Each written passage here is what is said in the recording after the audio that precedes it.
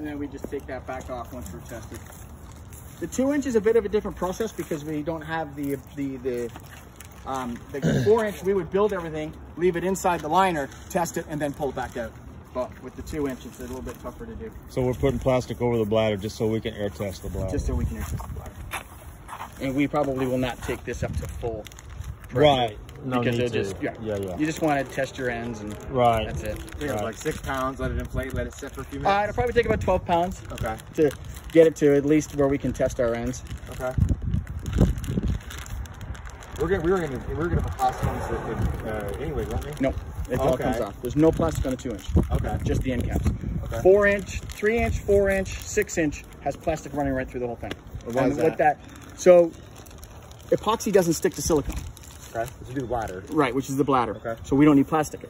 Plastic is a barrier to keep the EDPM rubber, which is the lay flat black that I told you about.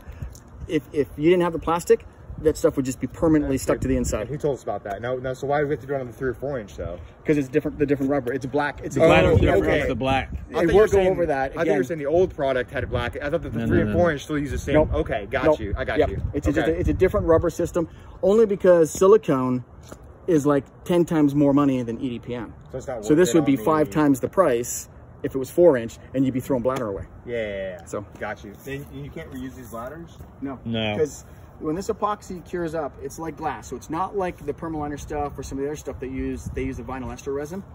This stuff is hard, and it's a knife edge. So when I was doing some training down in San Antonio, we did a gapping, and then we did a blind install like this, but it was on the shop floor.